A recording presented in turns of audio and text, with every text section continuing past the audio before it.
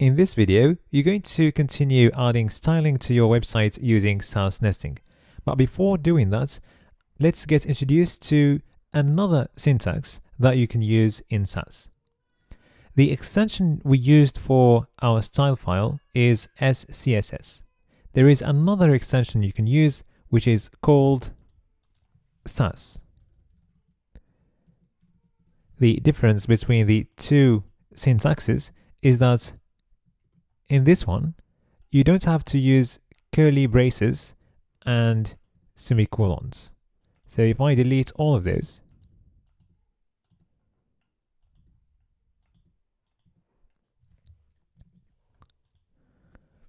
and then go to my command and convert the style.sass file instead of the style.scss file to my CSS file, and run the command again.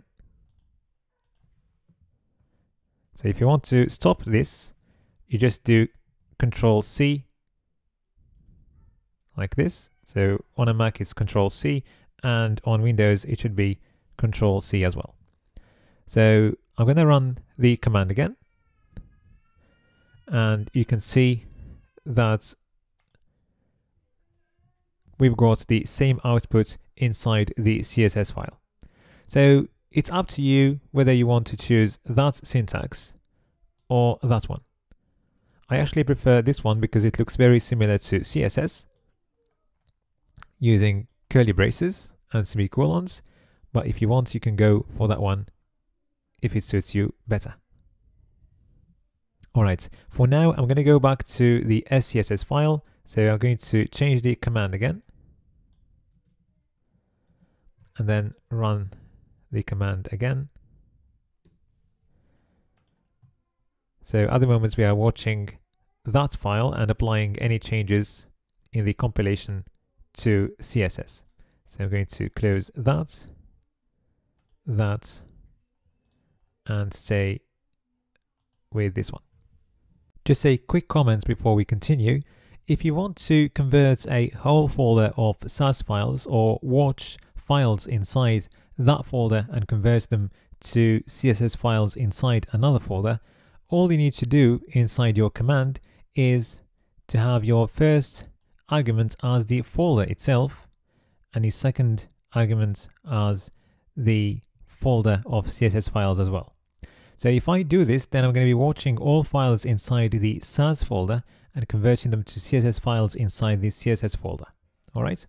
So that was just something to bear in mind, just in case you want to convert everything inside a folder to CSS files. All right. So now let's go ahead and add more styling inside our Sass file. So now I'm going to add the hover states and the active state for these links. So you can see that if I click on the link and it becomes active, there is a certain styling for the link, and if I just hover on it, there is a different styling. All right. So inside the selector of our links, we can add the hover state by going to the link like this, colon, hover. Now, since the selector is A before the curly brace, it's not going to be convenient to use A again right there. So what you can do is use an ampersand, which means that you are referring to the same selector outside the curly braces. So this ampersand means A. All right. So when I hover on a link, I want the background color to change. So let's change it for now to yellow, for example, and see what we get. As you can see, it is working.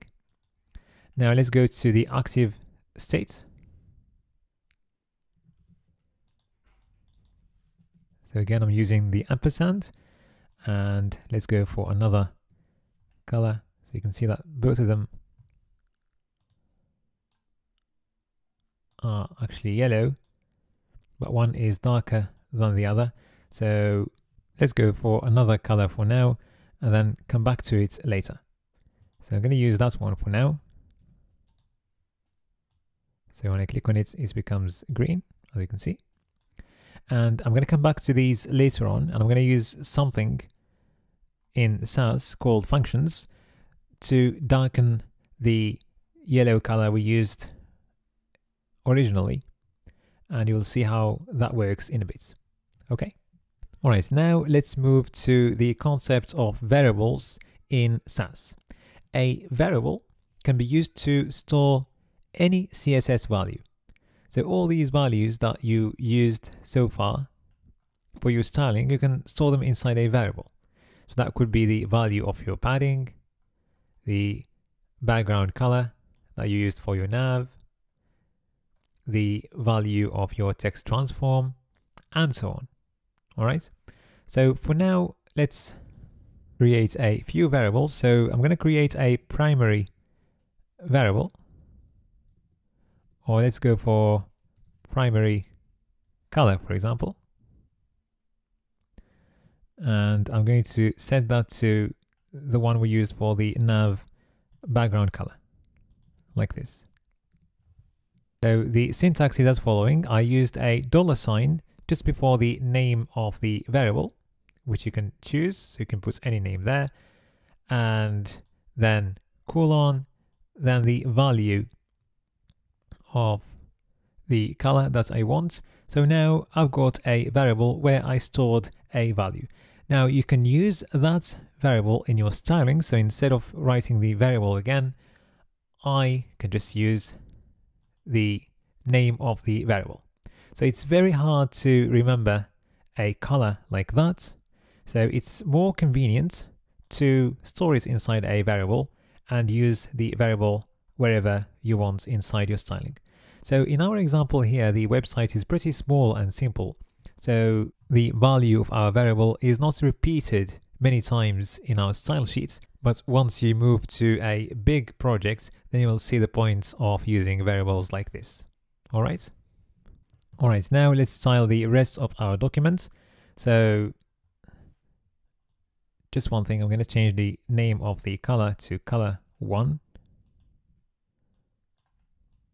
like this. Okay, so now we're going to style the content of the article elements. So we've got the article, then inside it we've got a couple of divs, and then H3s and paragraphs. So again, we're going to be using nesting. So let's go to the article,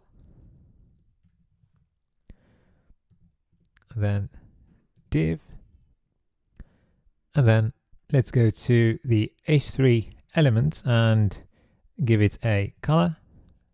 So I'm going to go for something like,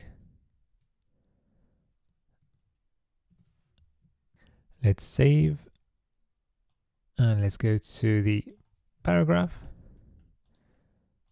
and give it also a color and save.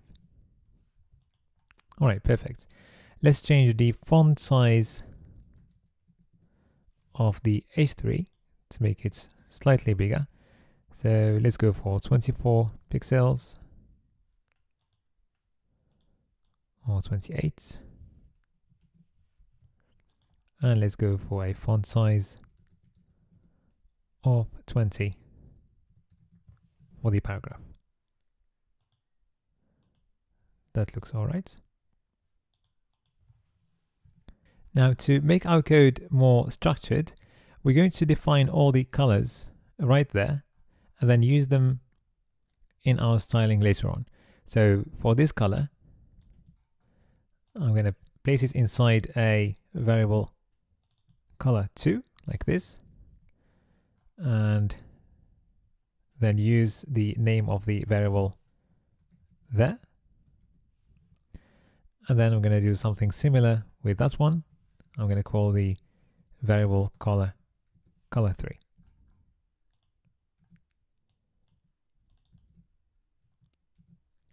Let's make sure that everything is still working.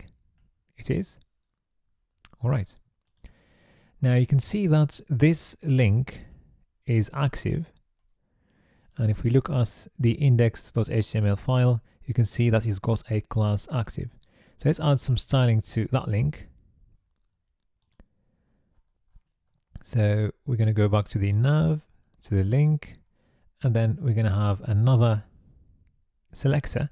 So you're selecting the link of class active, which is different than that. So when you select the link of class active, you do something like this, a.active. But since we are inside the link selector, we're going to use an ampersand. So what I'm going to do, I'm going to change the color to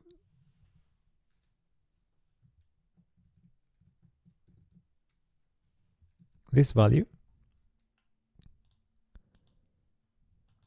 All right. And also let's change the font weight to bold. That looks perfect. Well, let's increase the font size as well. So let's go for 24 pixels, for example.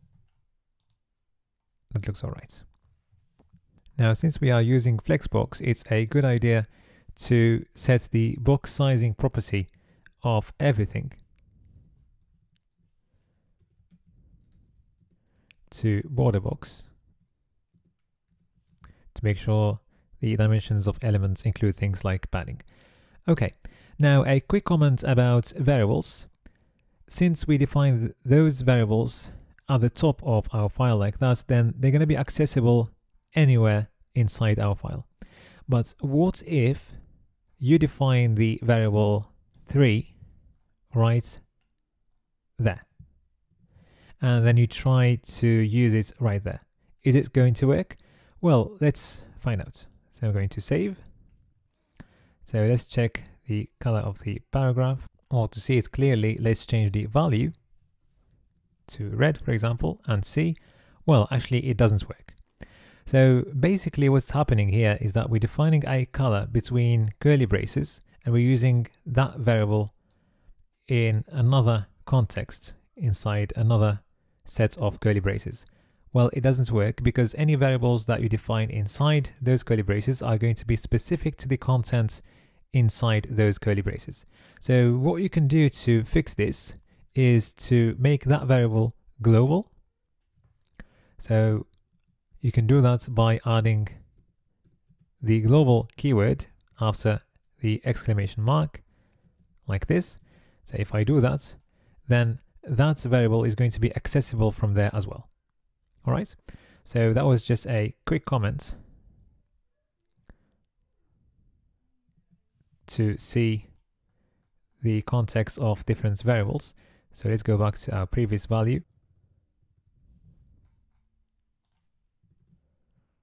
All right, hopefully you're now comfortable with the concepts of nesting and the use of variables in Sass. In the next video, you're going to learn how to reuse certain chunks of the Sass language inside the same file and across files using some really amazing features like mixins, extends, and you will also get introduced to pre-built Sass functions which will make your styling writing a lot easier.